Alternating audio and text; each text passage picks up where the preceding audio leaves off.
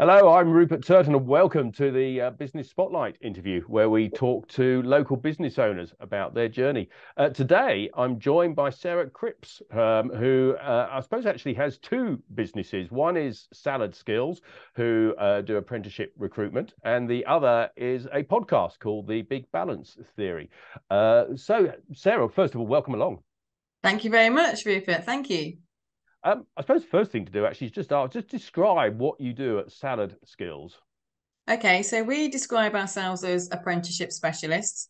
We Hmm. were established in 2014, and our primary function then was to do specialised apprenticeship recruitment centres. So our passion was to make sure that apprentices had a fair selection process, and we would work with businesses, large and small, who were keen to uh, invest in those processes, if you like, Yeah. to attract candidates. So what we do is we will focus on the vacancy, we do shortlisting, we do telephone interviews, and the key part of our service is the assessment centres. So we do a range of assessments and group assessments, and we also do psychometric testing if people want that.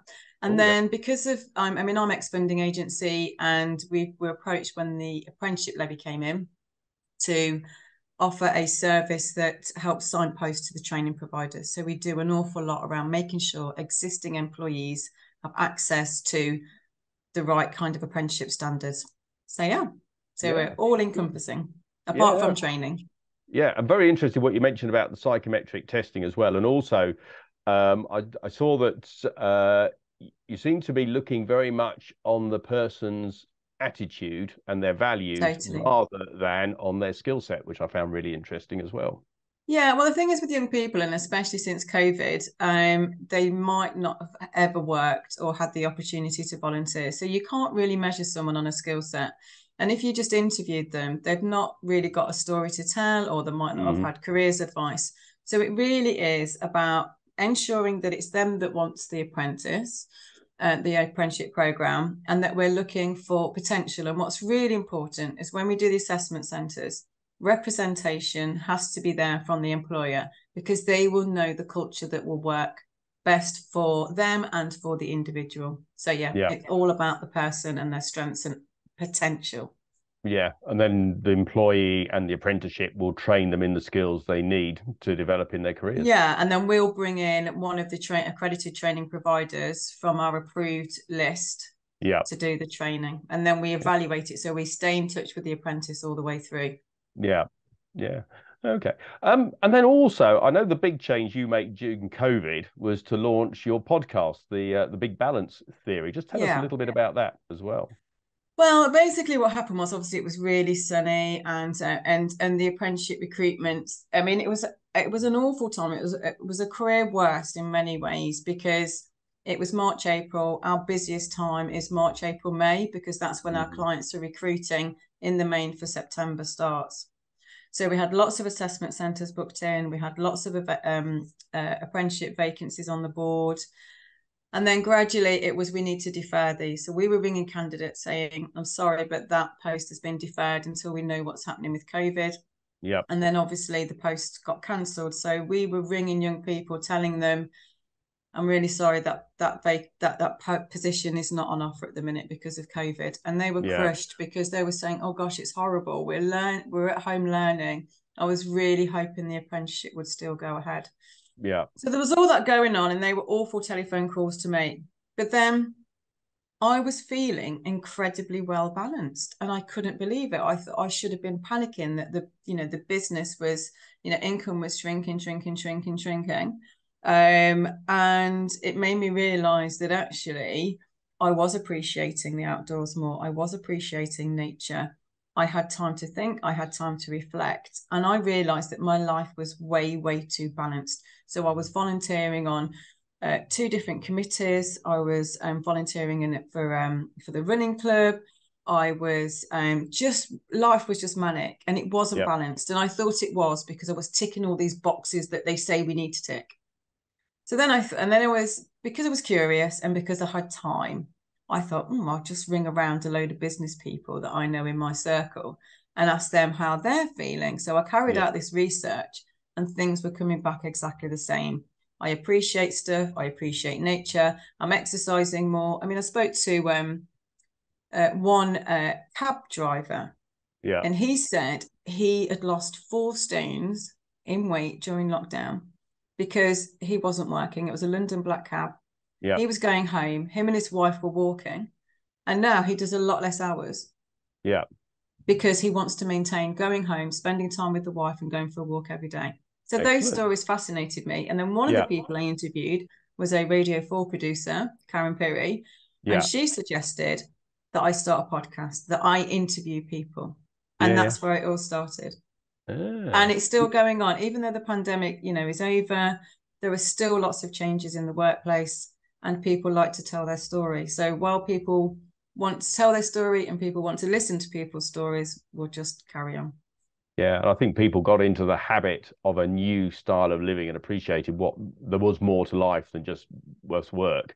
And also, I think the two ways actually. There's a work-life balance. Obviously, it's the story of the cab driver, but there's also we call it work-life integration. But it's basically where I will literally stop at lunchtime and go cycling for 2 hours. But that's because that's what I love to do, and I can do the work. I know I can do the work later in the day as well. But So it's it is guilt-free, isn't balancing the it? day. It's guilt-free. The thing is, we Yeah, probably might have done that before. And as a business owner, I would do things and feel guilty, yeah, incredibly guilty if I was taking time away. And but now we can have that. I mean, what's really interesting for me, and we are going to be doing a series on how it's impacted the young, because that's my world, that's my area of expertise. yeah. But young people now, you ask the standard question, what would you like your career to look like in 5 years? And they're saying, I'd like to be hybrid working. I want to be 2 days at home and 3 days in the office. And I say, oh, that's really interesting, because pre-COVID, no apprentices would ever have said that. And then they're shocked, going, really? That's never Yeah. happened. So they think that world has always been in existence. Yeah. Well, I suppose that's their first exposure to it. 4 years is sort of that was their It exposure is. was building up as well, wasn't it? Yeah. Yeah. So So we what's still been have a the lot to learn. so since you've been in business then, what's been the biggest issue you've had to overcome? Aside from COVID. Aside from COVID, yeah, obviously COVID does, I suppose, universal. What's the biggest issue we've had to overcome? Do you know what? I think we're really lucky because we, we, what we do is great, and we all love it, and we're all passionate about recruiting apprentices. I Yeah. think I wouldn't necessarily call it an issue, but the barriers that's making it harder to find apprentices, I think, is the lack of government awareness, or not Mm. government awareness, sorry, lack of promotion by the government. So we used to Yeah. have TV campaigns, there used to be Yeah. radio campaigns. There doesn't seem to be a lot. So not all young people or employers are aware that apprenticeships are available. They Yeah. might also have had not so good experience, Mm-hmm. and then it puts them off. So Yeah. they're the kind of micro issues, if you like. But yeah, as a business, COVID was the big one, but we actually managed to grow in the end during COVID because Yeah. we carried on recruiting, Yeah. and we had organisations tell us that they paid us a retainer fee to make sure we stayed in business Oh, after the good. pandemic. So we were Yeah. very lucky. Yeah. That also says a lot about your client base as well, though, doesn't it? Incredibly, yeah. And for us, values is really important in our business. So for us, Yeah. especially with apprentices, so we will get calls from organisations who want us to recruit apprentices, and we make sure that they want to take them on for the right reason, that it isn't Mm. necessarily about having a cheap head count Yeah. bill. Now, Yeah. it is cost effective, and for a smaller business who wants to grow, it's a great way for them to Yeah. grow talent and also not cost them a lot of money. So we get that, we take on apprentices ourselves. So So going off at a slight tangent, what's been your biggest learning then since you've been a business owner?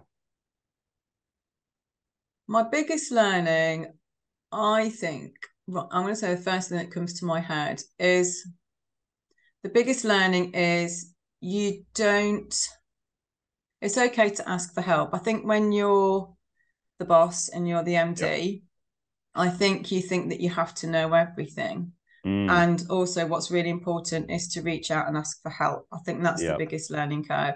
And I think the learning curve as well is I will still have an element of imposter syndrome. Mm. And the learning there is that most business owners have imposter syndrome. But I think for me, it's about reaching out. So I'm really lucky. I'm in a group called MD to MD. Yep. And so that's good. And their motto is it can be lonely at the top. And so there's a Mm. group of, so I think the learning for me is find the time to go to these groups or, have coaching. And you might think Yep. your day's too busy to have coaching or mentors, but it's so important that you do. We all know this as successful business people. We know you have to step out of the business, Yeah. but we don't. So it's about building time for that. And what I've learned for COVID. So in September, I am taking a month off. I'll still be working. I'm going to Yep. be in France and I'm going to do some strategizing for the business. And I Yeah. know that's really important. Yeah. Yeah. Yeah. Guilt Yeah. No, free, guilt free. yeah. Yeah. And actually, again, I'm a big support. I mean, multiple things you've said there. I'm a big supporter of apprenticeships for people as well. I think not everybody is suited to academic education, so I think apprenticeships really serve a very important role. Mm. And I don't think they've got a great reputation in the UK, which is really sad. But also actually just the time to think about your business and getting out of the business is so important. And obviously with our clients, we encourage them to get out and spend every week. They need to be spending time thinking about the business and getting out of the business like you're doing, and actually working out what they're Yeah. trying to do with the business is just so important to its success as well. Mm-hmm. So what are your aspirations for Salad Skills in the next 5 years then? Well, our aspirations are, so I relocated personally to Wales. So we Yep. now have our offices in Market Harborough, and then we have offices in Monmouth now. So Mm-hmm. in terms of aspirations, I want to grow business really this area, so Hereford, Gloucester, Worcester, Yep. Mm-hmm. as well as maintain the clients that we've got because we work nationally, well, England wide. Yeah. So we do quite a lot of work in London, so that's great. But yeah, so I think it is, and just continuing what we're doing, we've just invested a lot in new assessment tools. So we're using STEM kits now for our Yep. assessment centres, which are going really well. And just carry on doing what we're doing, really, Yeah. and just not taking our eyes off the ball, I guess, really. And then, yeah, Yeah. see what happens. So no big plans for the business, just nice, steady. Just to grow it steadily, yeah. Just to Yeah. grow, I don't want to go all out. I still have a hands-on link with the assessment centres because I love doing that. I Oh, love being really? my own boss and I love Yeah. I Yeah. love managing people. But if we grow Yeah. the business too much, I'll end up spending my time managing all the people and not doing what I love, which is assessment centre days. Yeah. No, absolutely. Cool. And then what about for the big balance theory? Where's that going?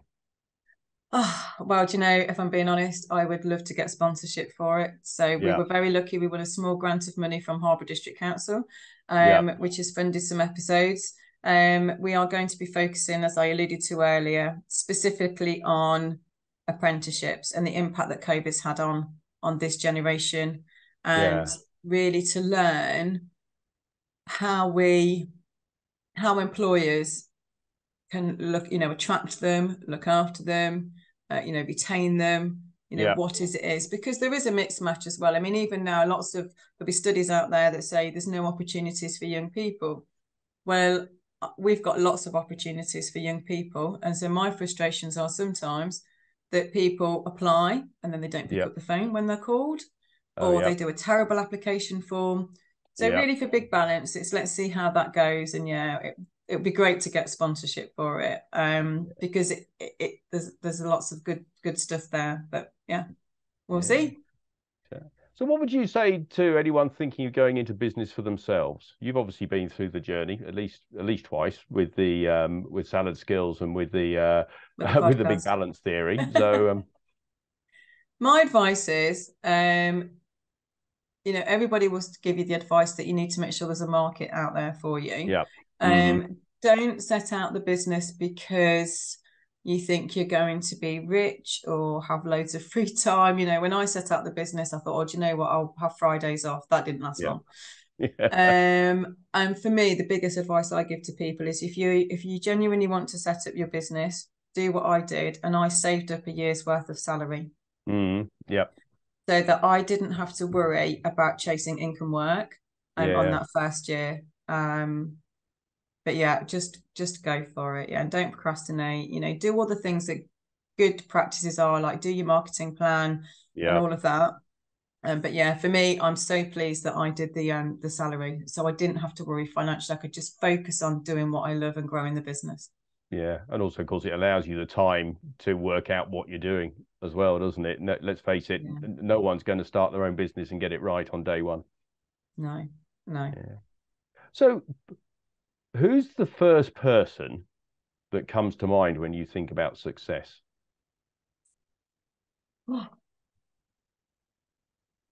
Who's the first person? That's a really good question. Who's the first person that comes to mind when I think about success? Does it have to be somebody we all know? A No, of course well-known not. No, person? no, no. So I ask this question virtually every time we do the business spotlight, Well, the fact and it I won't varies answer that question. dramatically from people in the public eye right down to somebody, right down to somebody they knew, somebody they worked for Yeah. historically, family. Well, the It's thing is for me, amazing. and I'm thinking, the thing is with me with the podcast as well is I want to interview people that are real people that we can relate to. So the Yeah. first person that's come to mind for me is a woman called Helen Wilson. Hmm. And Helen Wilson is MD of Metso Consultancy. Yeah. And Helen set her business up, I don't even know when it was, but then, so I think it would be in the 90s. And then Helen asked me to join Yeah. and said, but what she did was she said, I've set this business up. I would love you to come in and work for me. I haven't Yeah. got a position yet, but I'm just giving you the heads up there that I Yeah. would love you to work for me because you're just what I would need as an account director, Yeah. account manager rather. So then that did happen and I went on board. But Helen is a fantastic businesswoman. She's so organized, but Helen taught me vision boards. Oh, yeah. So Helen would do her marketing plan and then she would do it visually. Yep. And then so we would have in the office, these visual boards of what she wanted to achieve in the business. But Yeah. what Helen did is treated me as a person and said, okay, she taught me to do dream boards for me. What did I want to achieve out of my life? Yeah. So she was very much in the early days. This is an individual. I'm not just looking at how she can benefit my business, but I want her to grow as a person. Yeah. So that helps her. So yeah, that's who I would say.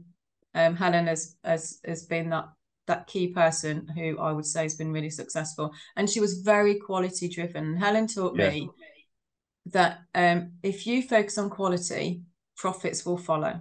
Yeah. No, I agree with that as well. I like the fact that she's the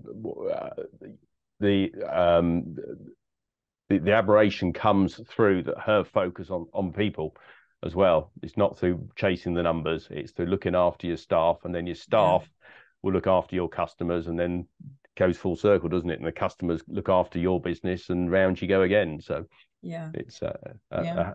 a virtuous circle, to say the And least. it's great to have that opportunity actually, because I've never ever reflected on that. Nobody's ever asked me that question. Yeah. And so it's been good to reflect. And I need to get in touch with Helen now and tell her. Yeah, absolutely. Yeah, she'd Yeah. love to hear it as well. It's amazing, actually. Yeah, just to tell them the influence she made on your career subsequently. Totally. Yeah. So it's been lovely talking to you today. And you, Um, Rupert. yeah, and yeah, I'll put your details. If anyone wants to contact you, I'll add those details into the description that goes with this episode. So if anyone needs to contact you, they'll know how to do it. But thank you for your time today. It's been lovely talking to you. Really interesting as well. And you. Thank you, Rupert. Best of luck.